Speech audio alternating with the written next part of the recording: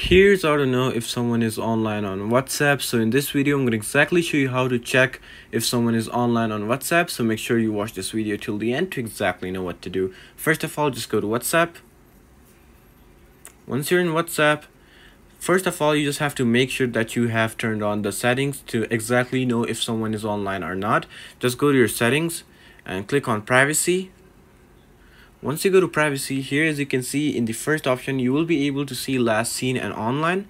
Just press on it and turn your settings as you want to. Let's say who can see my last seen. Just if you want it to be your contacts only, just press it for your contacts, or if you want it to be everyone to be seen, just go for everyone.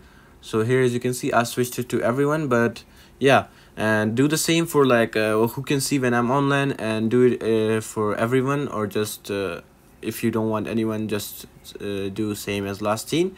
And then scroll down a bit until you see read receipts. So you just have to turn on read receipts. If you don't turn it on, you won't be able to see other people online. So just make sure it's turned on. So if it was turned off, just like that, just turn it on.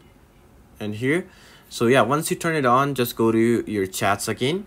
So here I'm in chats, and for example, I'm using myself as a chat, but here on the top you will be able to see a green icon right next to their profile picture, or something written online instead of message yourself on the top. So yeah, you will be able to see online, or if they aren't online, the green icon or the online won't be able to show. So yeah, that's pretty much it if you want to know if someone's online or not.